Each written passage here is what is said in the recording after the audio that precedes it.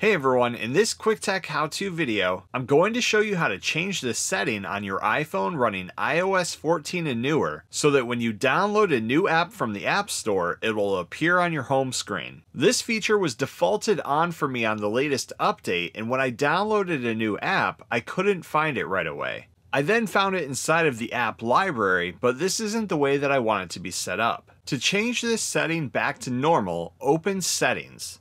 Inside of here, scroll down and then tap Home Screen. Here is where the newly downloaded apps option can be found. As you can see, it was set to App Library only. Change this setting to Add to Home Screen instead. Now I'll go ahead and close Settings, head back into the App Store, find and download another app, and we'll see that the new app will appear on the home screen like it used to. This setting will now apply to anything that I download in the future. If you want to add an app that's been downloaded to your app library over to your home screen before you made this change, swipe all the way over to the last screen into your app library. Press and hold on the app icon here and then choose Add to Home Screen.